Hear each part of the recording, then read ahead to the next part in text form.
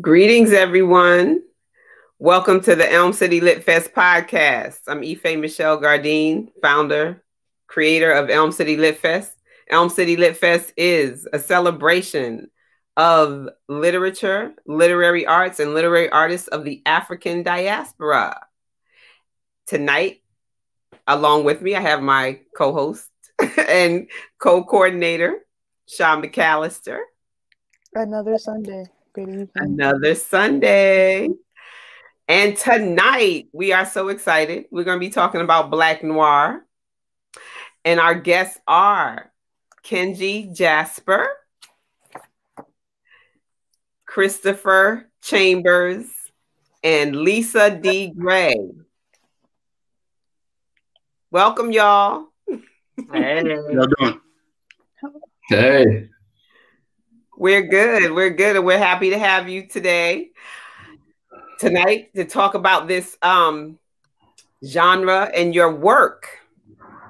Well, that's some real interesting work. I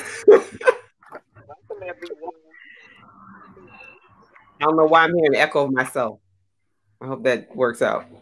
Anyway, so first I want to ask the three of you, Kenji and Christopher, how did you get started as writers and then in this genre? You want to go first? I started writing short stories really early, probably in my preteens, teens.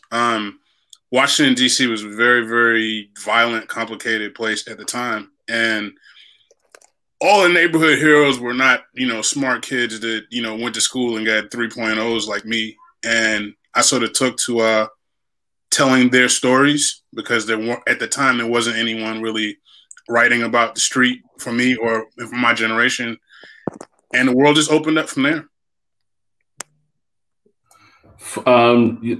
We started almost in terms of professional, I guess if you want to call it that, almost around the same time. About 20 years ago. We're old now. 20 years ago, and we had a lot more hair, and there wasn't no gray in it, and our faces were a little skinnier. Yeah, I mean, it was just with me. I started off doing short fiction, and even a little poetry, but I didn't really start thinking about long form stuff until around the time I met Kenji, and I was trying to, find a niche for myself doing, this was during the Elin Harris explosion, and all of us there were a bunch of us that were trying to do something a little different than the relationship sort of novels. People were breaking off into noir and crime fiction. Some people were breaking off into more literary fiction sort of stuff. And so, I mean, I think Kenji and I were in that group where we're trying to do something different than, talking about, how many girlfriends we had and putting that in a novel or something like that. Because a lot of people were doing that. As I came to find out, that was probably a lot more popular than what we were doing, sadly. But I pressed ahead and I did my first two thrillers. There were more thrillers and mysteries in Random House early in the 2000s, and then I've been bouncing around between mysteries and pulp and stuff like that ever since. Okay, Lisa, tell us about your journey. My journey, well, much like these guys, I started writing at a young age. I've always loved to write, but in terms of professional writing, I think in college I knew that was what I wanted to do. I was the editor of my school's literary journal, the Spelman Spotlight, and then went on to continue to write short stories and to study, to take classes and that kind of thing. But I didn't really start to submit work until almost 20 years later. And around the time I turned 45 or so, I decided I was going to quit my job and go get a master's of fine arts in creative writing. And I was going to dive into this with Ernest. And so that happened in 2009-ish. And since then, so for the past almost 11 years, I've been very focused on writing a novel and writing short stories and getting those short stories published. And so I have a collection of short stories, and I have several things that appear in literary magazines. So it's been a lifelong journey, actually. Okay. Sha? Hi everyone. Thank you for spending your Sunday evening with us for our last podcast of the year. Can you give the folks a little bit of context of what is noir and Black Noir so they know just kind of where we're speaking from if they're not familiar? Well, I mean, you talk to 20 different authors, you get 20 different answers. If you talk to white mystery or crime fiction writers or people who are writing more, kind of contemplative stuff about their experience or their neighborhood experience, you'll get different answers there too.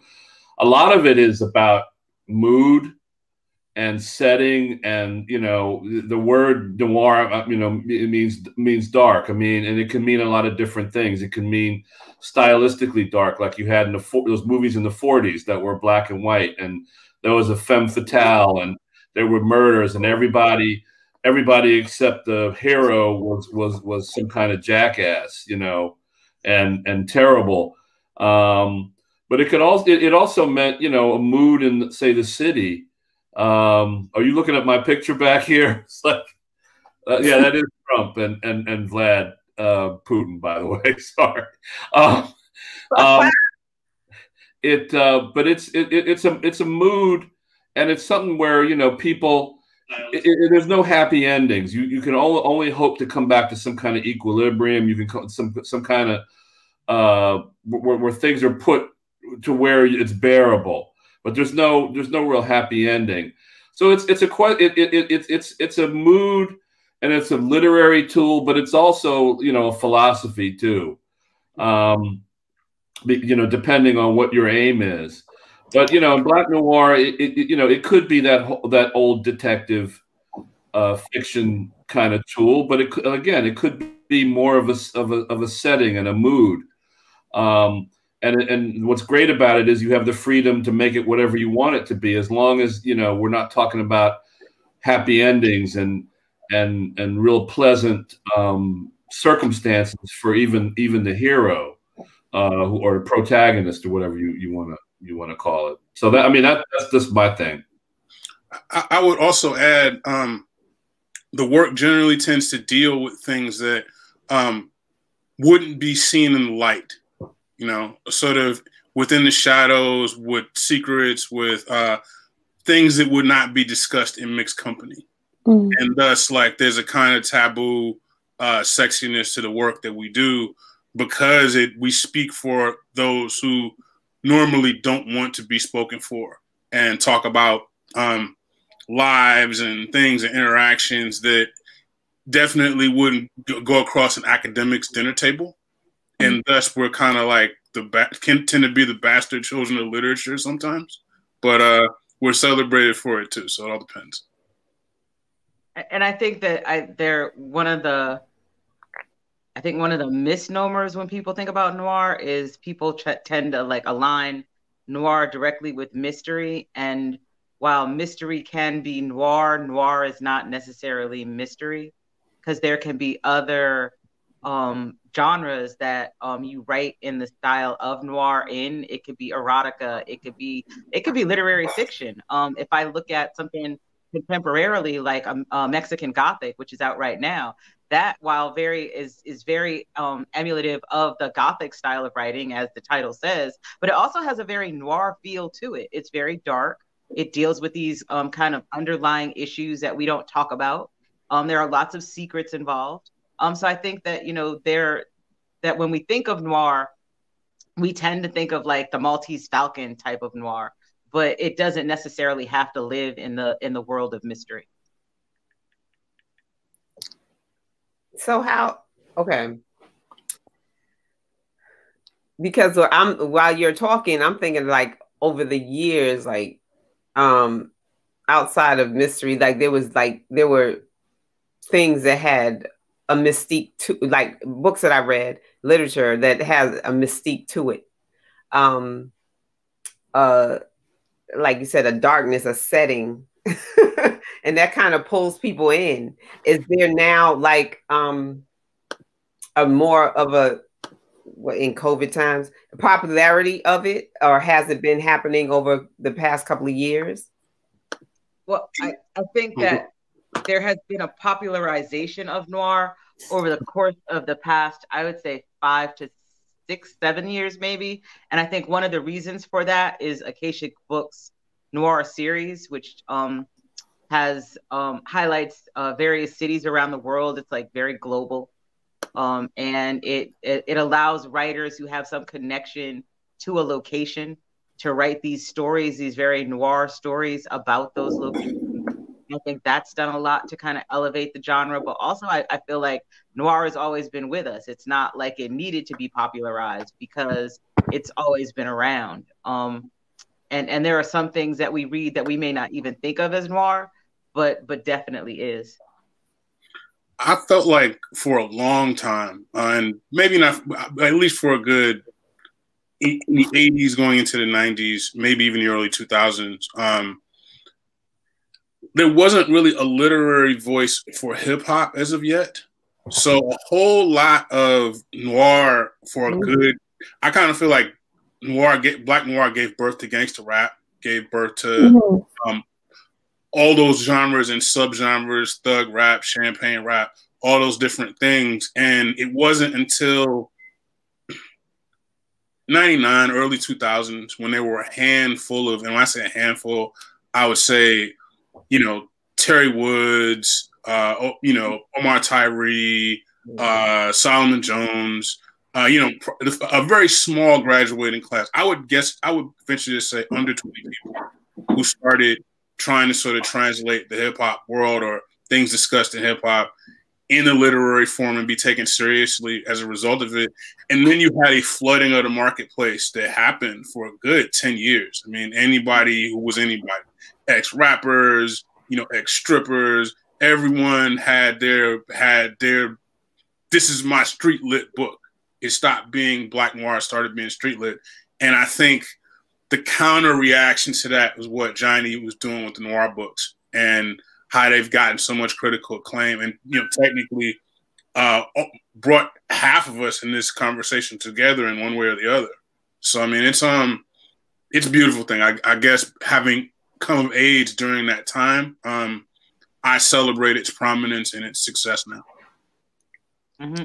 And I think as you talk about urban lit and about hip hop lit, that, you know, there were those writers who, you know, are the kind of the ancestors, the elders, you know, of this genre, the guys like Chester Himes, the guys who were writing in the genre, you know, before it was popularized. And so I want people to know that we as Black writers and as a Black culture have a history with the genre. It's not like we're just coming to this. And that many of the folks that Kenji just talked about, the groundwork for what they do was laid by guys like Donald Goins, right? Like by people like Ann Petrie, who were either writing straight noir or borderline noir, because I consider like the street to be kind of borderline noir, in terms of the way it tells the stories that it tells in the book. But I think, yeah, that urban fiction definitely owes a lot of what it is and has become, owes that to some of those folks who were writing in the 20s, 30s, and 40s that we kind of have lost sight of contemporarily. Yeah, I was going to bring up Ann Petrie, The Street, because that does come to mind. And, you know, even Native Son. Yeah, no, all of that Harlem Renaissance, all that work from Ellison, Wright, Petrie, Hughes, who am I? Zora Neale Hurston, all of that work aimed to encapsulate all the study. It was kind of like what Upton Sinclair's The Jungle did for communism, or to expose, you know, the Renaissance sort of painted a picture of us all, how we were living, how we were working, how we were developing. And we hadn't had that before that time in the 40s. So it's like you sort of had the 40s, I would take a guess, I'd say going all the way through to the 70s, where you had a really, really deep, rich history of crime noir that's touched by everyone from Ellison, who wasn't a crime author, you know, to Baraka, to Clarence Cooper, to Goins, to Iceberg Slim. It's, you know, it's really, really complicated. But once again, if you look at the history of those writers, they were all writing to talk about folks that no one else cared about. You know, junkies, pimps, abused women, you know, dirty cops, you know, everyone who you didn't want to see, everyone who wasn't pretty, everyone who wouldn't fit on a book cover, all those folks go into crime fiction. There's an interesting analogy would be, like you talk about Chester Himes, a lot of the stuff that he wrote before the Harlem detective books, I mean, was kind of this populist noir fiction. It was about life, about, you know, like Kenji said, and like Lisa said, I mean, you know, those themes. He didn't really get into like the detective, that part of noir until the 50s. The thing is that when he did do that, those Coffin Ed Johnson, you know, the Cotton Comes to Harlem books, those actually started to sound more like pulp. And like what Kenji was talking about, when you had the early people trying to penetrate and really massage hip hop into like this noir kind of a thing, what became street lit was almost like black pulp in a way. It kind of went from noir to pulp, and pulp is more, you know, cartoonish in a way. I mean, I'm not trying to denigrate it, but it's more cartoonish. And if you look at like even Himes's books with Coffin Ed Johnson and Gravedigger Jones, they were not classic noir that he was kind of writing when he was writing before he started writing about those guys. It was very pulpish, you know, guns blazing and naked women and people being thrown out of windows, and then that kind of, you know, so you see that line moving in a lot of stuff that the black authors do, where things kind of take on a life of their own, and they do move towards the pulpish,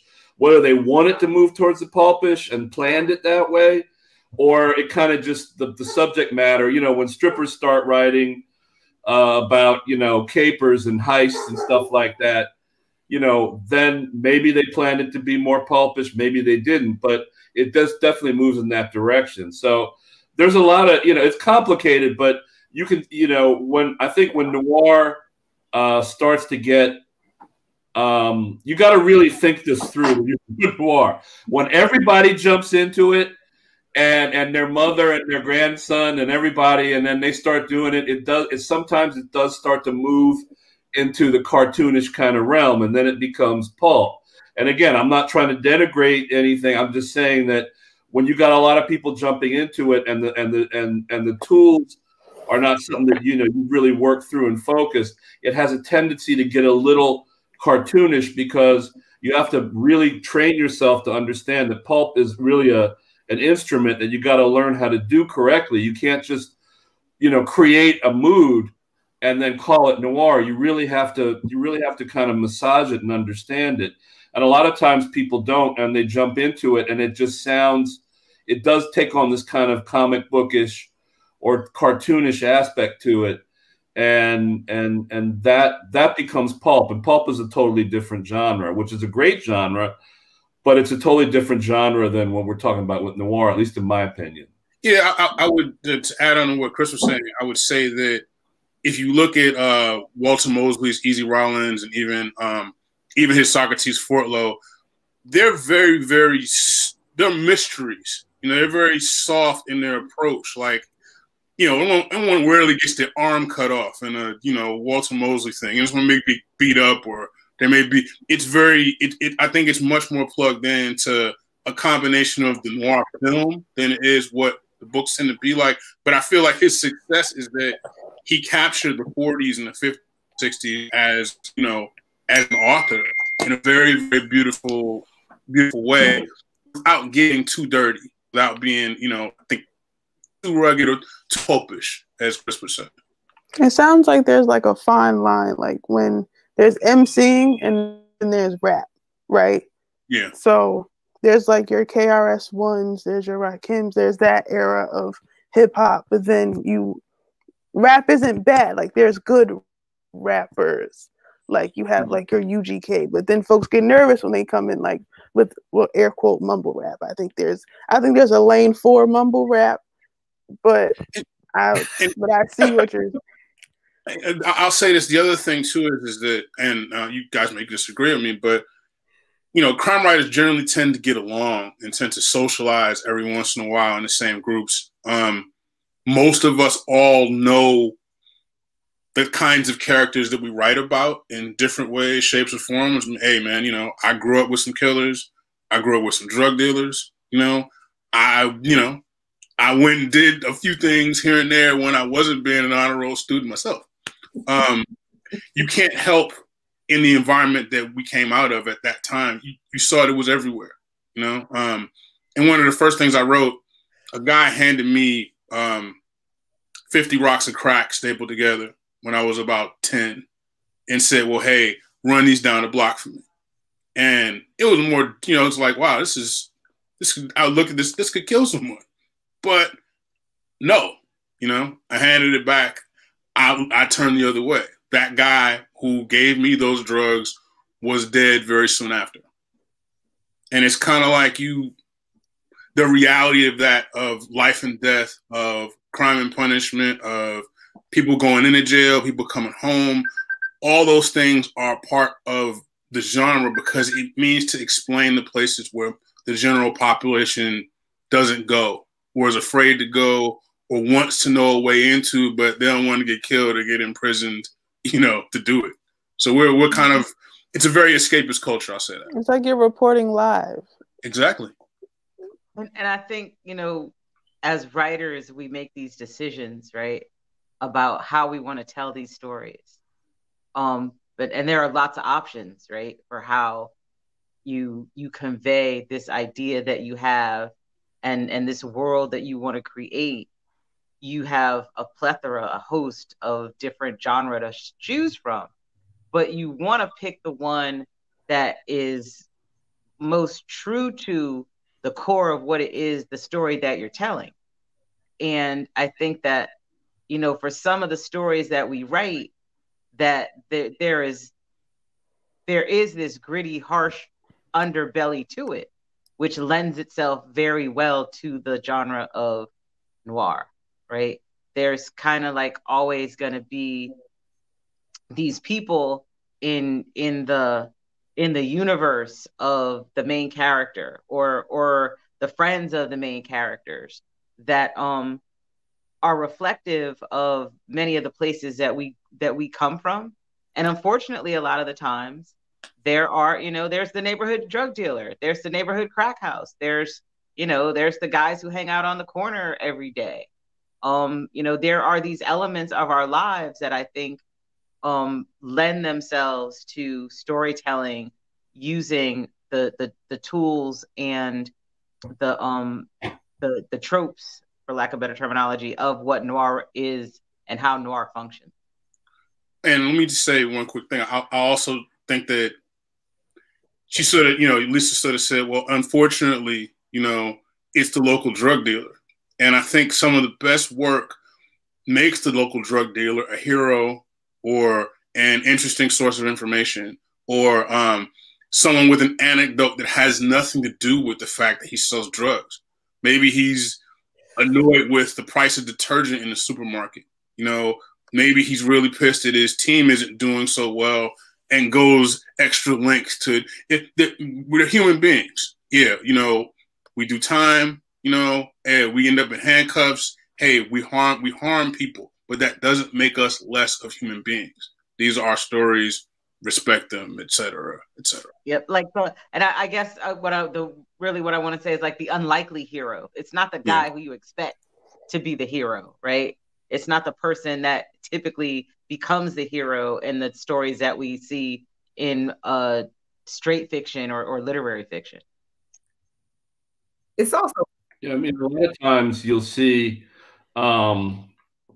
if you're gonna create the grittiness out of thin air, you know, then it's not, you know, if you're gonna have a drug dealer, you know, as Kenji said, the point is to show him as a human being, or show her as a human being, not as like a superhero or a supervillain.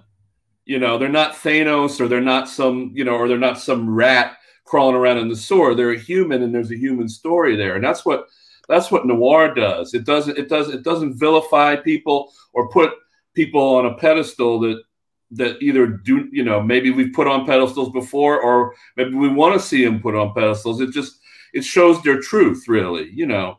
And if you can do that, you know, in the context of this, you know, that sometimes things are bleak, then that's what, you know, that's what noir is about. I mean, I don't think anybody, you know, wants to limit it now to just crime fiction, because it has spilled over in terms of a tool and into even historical fiction, even in nonfiction personal memoirs. I mean, you know, because if that's the flavor of the memoir, that's the flavor of the memoir. So, you know, it is everywhere. And I think, you know, and I think that we're doing it more. It seems like we're doing it more because our voices are being heard more, because we have moved away from the Maltese Falcon type and 50s or 40s movie trope, and shown that, you know, Black Noir is infused in everything.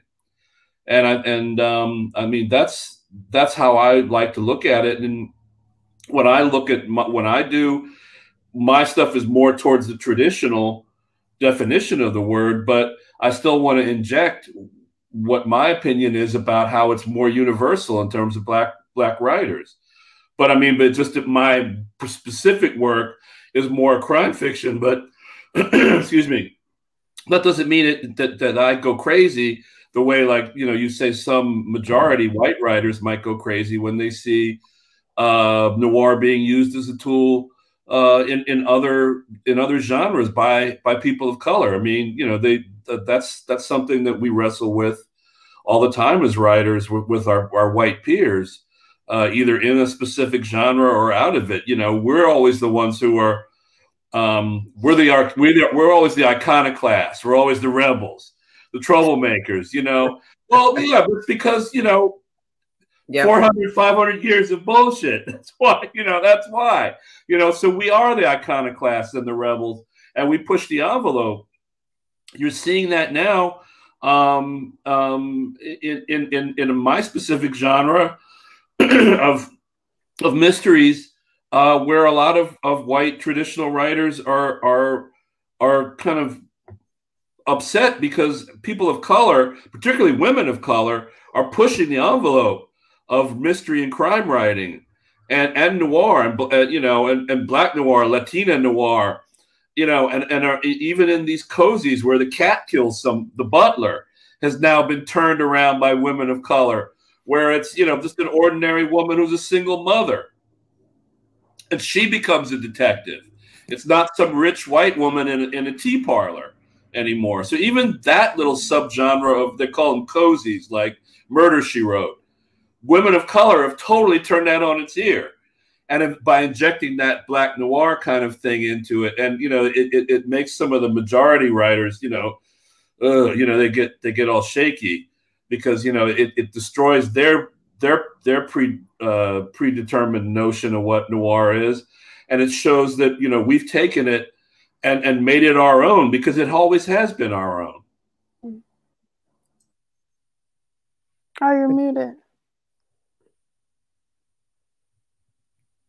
Forgot. I would also say that because, and please correct me if I'm wrong, but you know, what Black folks never had, and not for a long time, we had Easy Rawlins, never had really over the course of my youth, was there was never like the cool Black detective that solved crimes and just did that.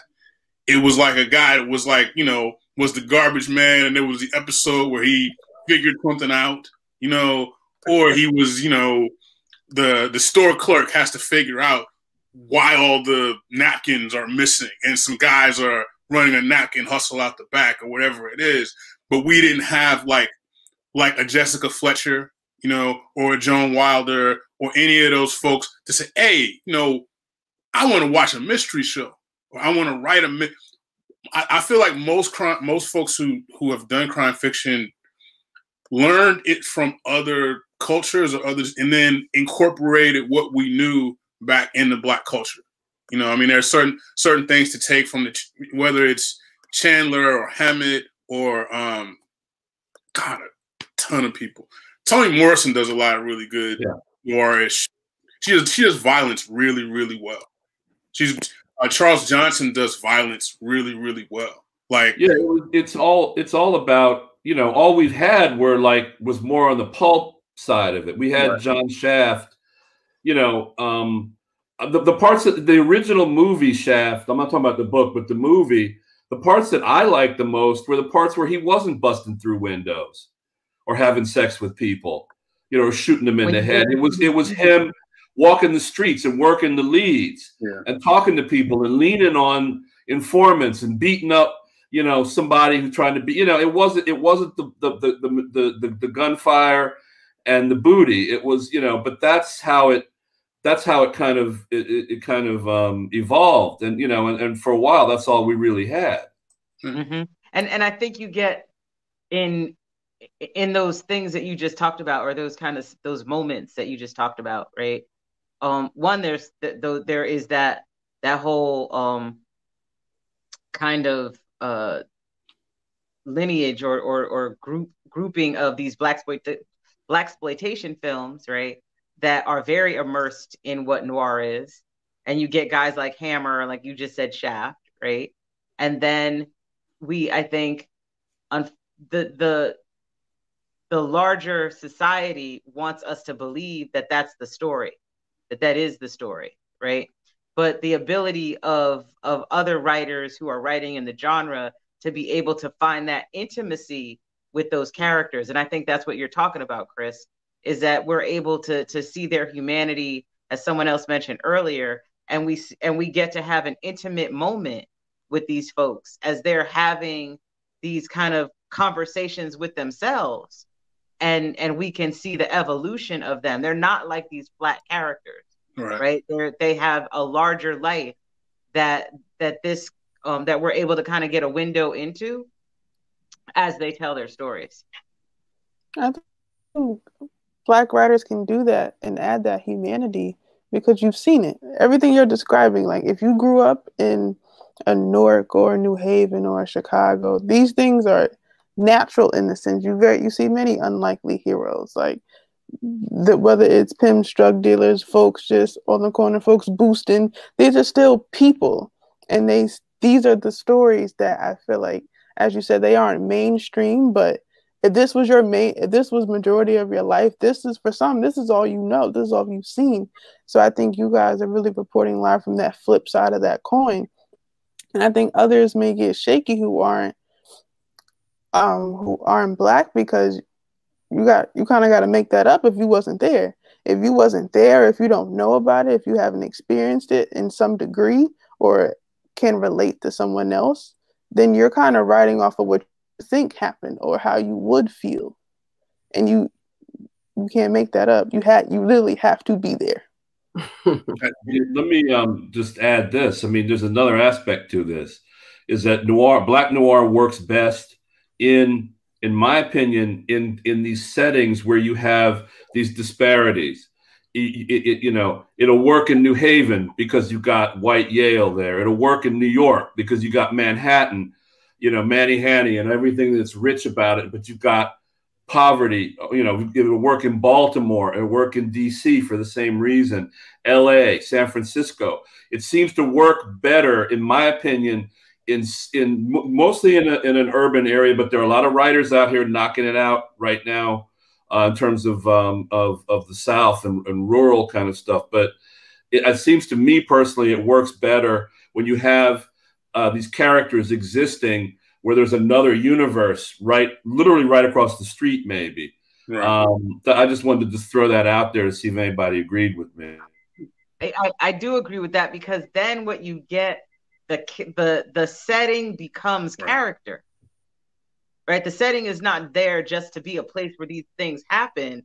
The setting becomes an integral part of the story, and we get to see that juxtaposition, that disparity, as it's lived by the characters themselves, but also as we talk about this place, right? So I think that I do agree with you on that, and that the cities that you talk about are cities that in and of themselves bring something to the table, right? There's a there in terms of that. Yeah. And it's also, you know, in the literature, it's also a beautiful way to kind of break down how we communicate in cities. Not to say that there isn't plenty of crime lit that doesn't take place in cities, but given that the police have one way of doing things, you know, we follow through crime fiction because it's always a very different approach. You know, a dead body signifies much more than a crime, you know, depending on where the person is found, you know, how they're killed, who were they, you know, what kind of gun were they killed with, who did that gun belong to.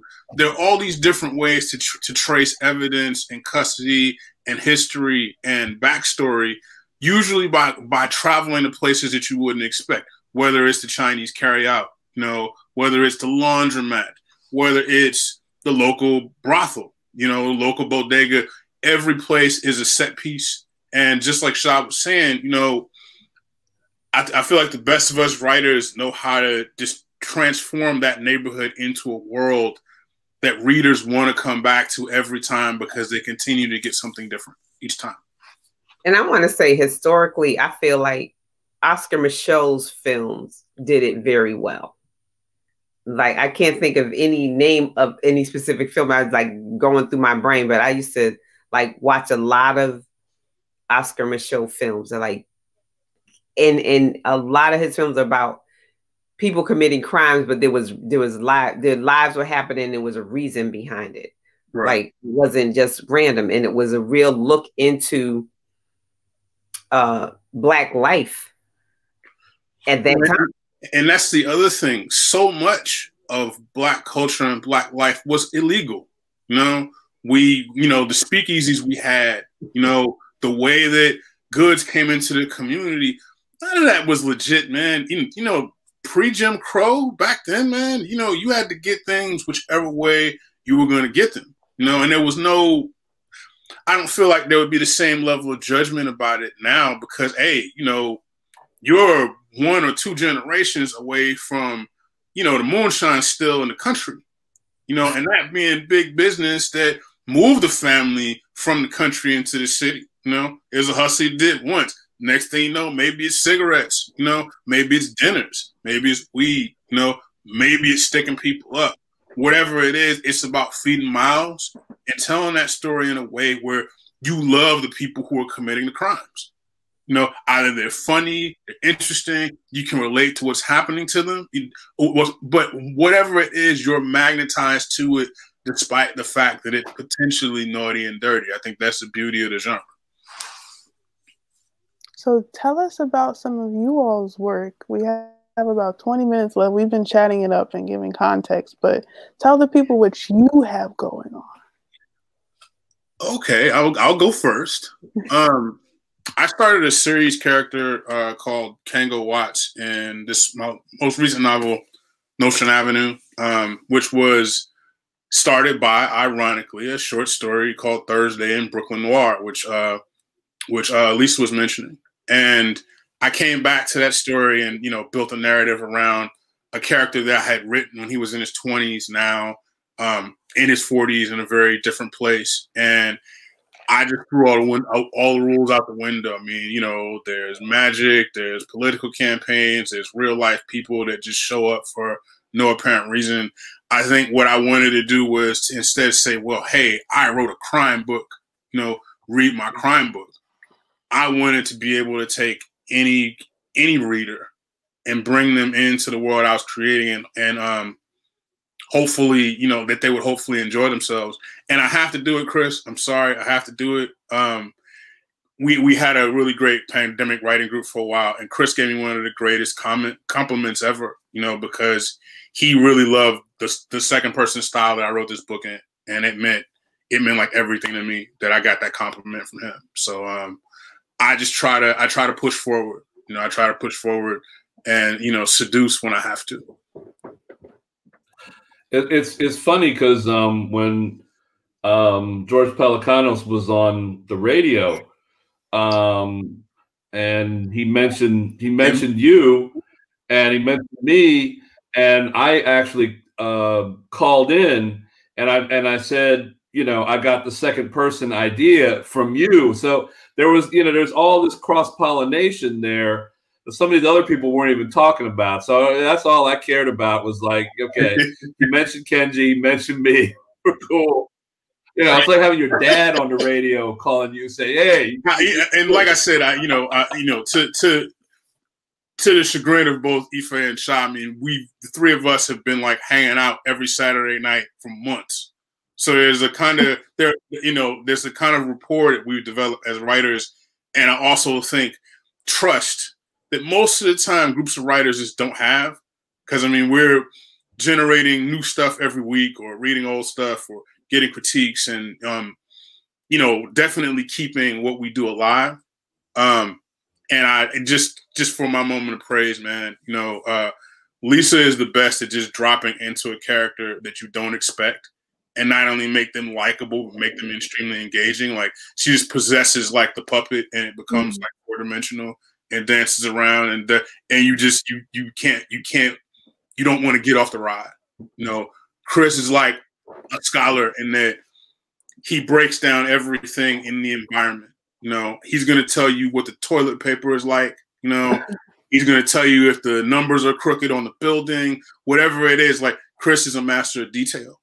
All of our approaches, you know, I'll probably start off with some, you know, some weird food recipe or some conversation about domestic problems between like a drug dealer and like, you know, a shopkeeper, whatever it is. Like we all have our different approaches, but you don't get into this work if you don't love it, you know, and you don't stay there because you want to make money, you want to be a bestseller. Nah, man, like, you know, we're the recluses genre, you know, like they had us the awards last. So, you know, anyway, man, you know, I really dig what we do. Yeah, my latest is Scavenger. Let me put it this. This came out in October, and it is a mystery. It even says mystery, and it got a lot of notice because my protagonist is started off as a homeless spice smoker, homeless addict in Washington, D.C., and he's basically forced to become a sleuth, and you know, and I try to mix a lot of the noir tools into that. So it sounds like it's breaking a lot of rules, but it really isn't, because it's following kind of a Black Noir pattern. But as we said, I mean, I when I saw Kenji's book, Nostrand Avenue, and I saw that second person narrative where, you know, you're reading it and it's not I walk through a door or he walked through a door, but you walk through the door. Be careful what you see around the corner. So it's almost, there's another character talking. So you get two for the price of one. And you know, it's definitely difficult, but it's something, you know, when I saw him do it so masterfully, I said, you know, I have to do it this way, because I have a character who in and of himself starts off, you know, as a lot of homeless people do, hearing things. So why not use that second person narrative where it's almost like a voice in his head, moving the story forward. So, you know, that's still part of Black Noir. I mean, you know, because, you know, he's somebody whose circumstances are something that maybe people in the majority would not only just ignore, but may even despise. A lot of people on the street, you despise them, think that, you know, they're dirty or they don't have a story. You know, even if you on the surface, you know, look at them and you know, empathize on some level, then you go about your day. And, you know, and I wanted to show, you know, somebody kind of moving beyond that and into you know, a real noir story. So that's what I did. That's Scavenger. It's easy to remember the name. And I'm kind of like the newbie in the genre. So I actually didn't even consider myself to really be a writer of noir until somebody asked me to submit something to one of the noir series books. This one, New Haven Noir, which is about New Haven. And I think I'm the one who writes noir that is not based in mystery, right? Because the story that appears in this book is not necessarily a mystery story, but the protagonist is a recovering addict who is attempting to right some wrongs in her past, and keeps getting hemmed up. She just can't seem to get it right. And it's interesting that you're talking about second person, because the protagonist's voice in this story is all in second person.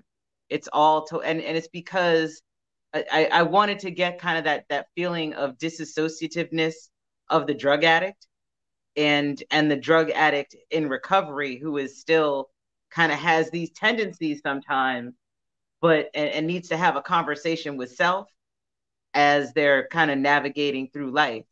And so I don't necessarily consider myself to be a writer of mystery noir, but the things that I'm working on right now do contain elements of noir. My novel is called Stolen Summer, and it's a work in progress. And it follows some young women in 1963 Georgia who are dealing with being held captive by the police for about 30 days without benefit of charges.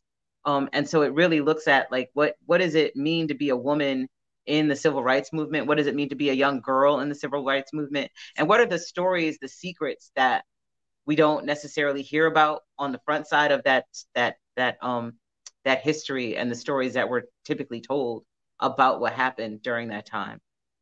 So and which is why when I talk about noir as not always being based in mystery or not always being about the crime drama, is because I feel like I do write noir, but I don't necessarily use mystery as the vehicle for that.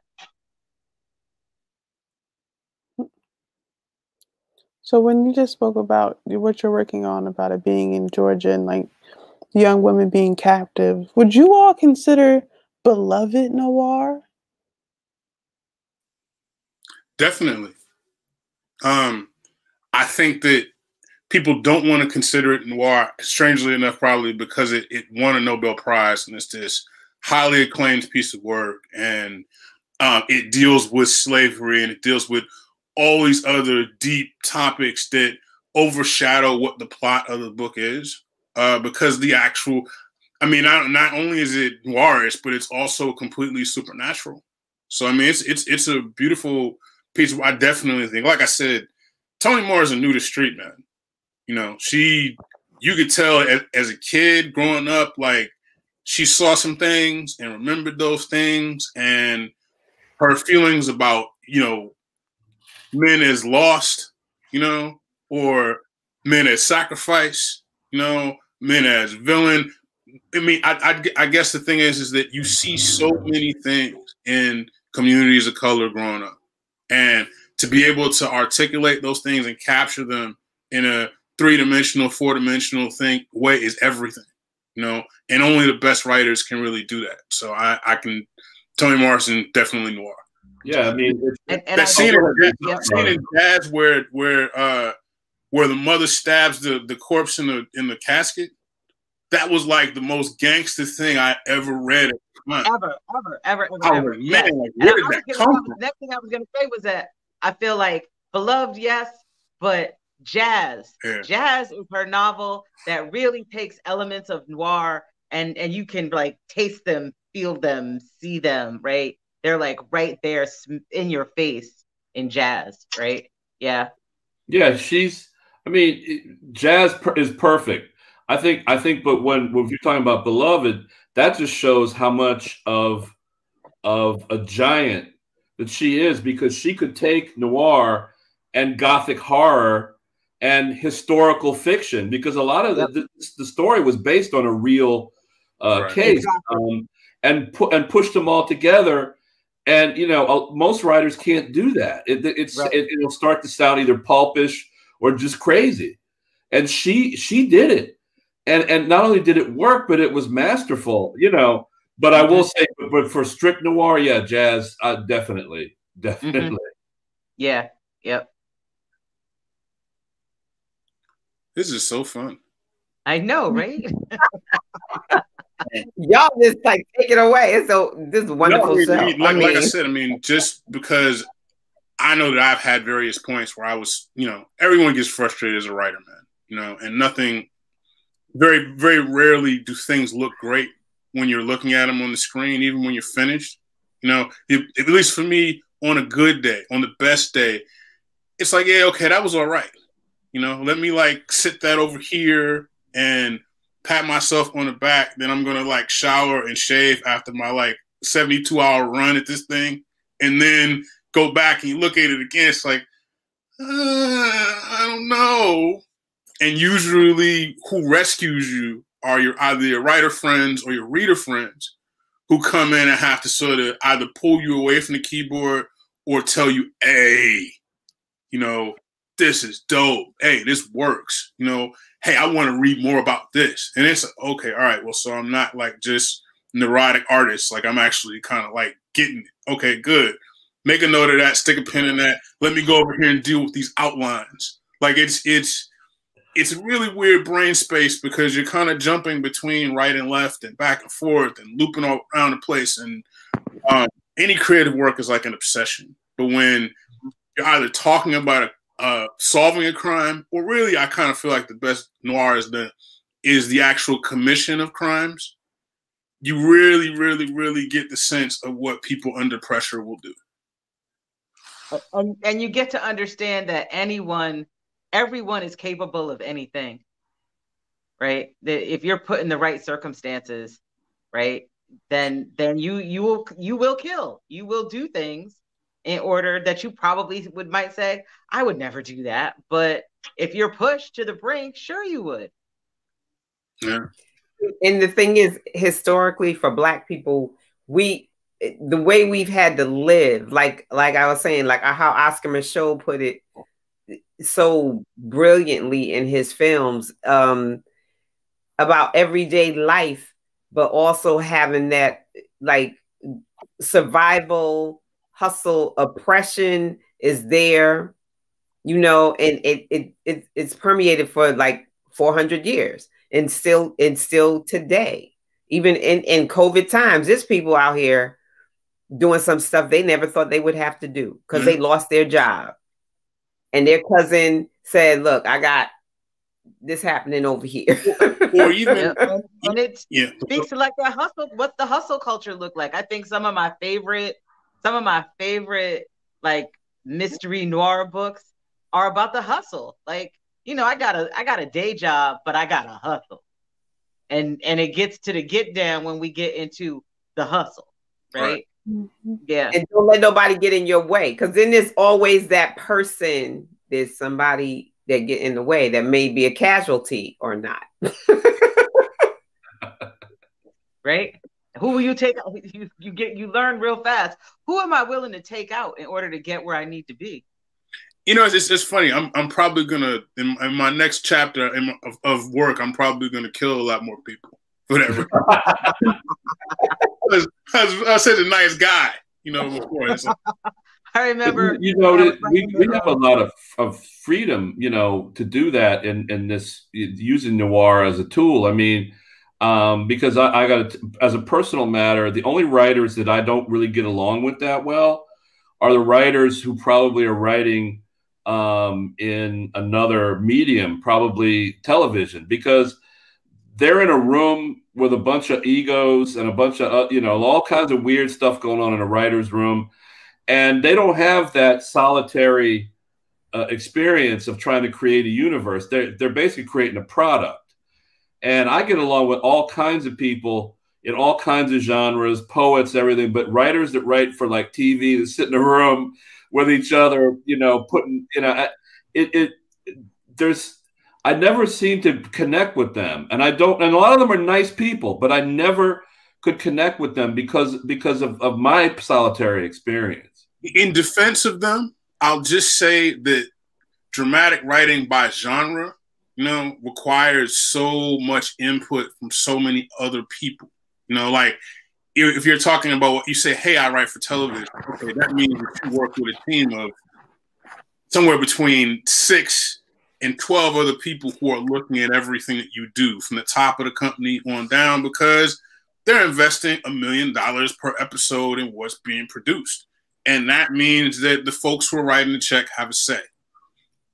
When you have the ability of being in the room and it's just a keyboard and it's you, and you don't have an EP breathing down your neck, or a board of directors, or all those other things. What's hot, what's big, who's the star. Star might not be able to act the way out of a paper bag, but they got the numbers, so we got to deal with them butchering dialogue, or whatever it is. I'll just say that the beauty of the creative process, which is what we're here to talk about, is that we do it all here. We're one-stop shops. We create, we process, we edit, we manufacture, we get it out there. And whoever's going to read it, they got to take the time to get through a couple hundred pages of the work to say, wow, I finished that story and I know everything about these people. Doing television, you need like 10 seasons. Okay, we got 3 minutes left. I want to thank you all. If you have last words real quick. I just have to say thank you. This has been beautiful, and we got to do it again. Oh, absolutely. Yes, absolutely. And when next time we come back, we'll have y'all read from his work. Okay. And we just really appreciate you all coming through. I want you to have a happy and safe holiday season and life. Like, man, there's some noir coming out of this just COVID cooped up times, right? Right. and follow us on Instagram at Kenji Jasper, at Prof C. What are you, Lisa?